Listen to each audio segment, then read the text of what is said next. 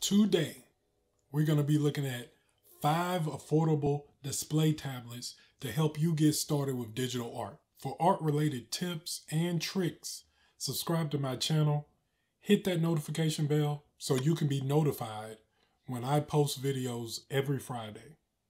If this is your first time seeing me, I am digital artist Brian Hampshire. I've been drawing digitally for about 5 years, and throughout my digital career, I've done several commissions. So as you can imagine, I've had my fair share of tablets. So let's get right into it. And this is not ranked from worst to best. So coming in at number 5, we have XP Pen Artist 12. It has a 11.6 inch screen. It has a battery-free pen. Comes with a glove. Most Wacom alternatives, they come with a glove. And it has 8,192 levels of pressure sensitivity. And this one is coming in at $249.99, so $250. And I actually have this tablet. It used to be my traveling tablet. And my thoughts on it is, it's a bit small, but it is perfect for traveling. It can fit in laptop bags, book bags, very easy. Now, if you do buy this tablet, I recommend getting some type of screen protector or something that can put some type of friction on that screen, because it is a bit slick. Now, if you like it, some artists like drawing on slick surfaces. I don't. I like a surface with a little bit of tooth on there, so it kind of feels like paper. So, if you get this, make sure that you pick you up some type of screen protector that's going to allow some type of grain or tooth on it. Now, number 4 is the Julian Canvas Pro 12. This one also comes with a battery-free pen, and this one comes with a stand. The pen also has 8,192 levels of pressure sensitivity. The pen also supports tilt function. Now this is good.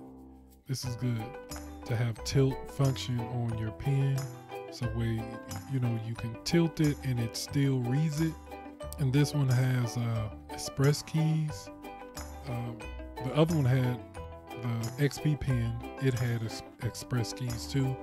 I don't really use it. Maybe you want to use it or whatever, but it has express keys. It has a middle scroll bar. That's probably for zoom in, zoom out, but you can customize it any way you want to. And it is coming in at $269.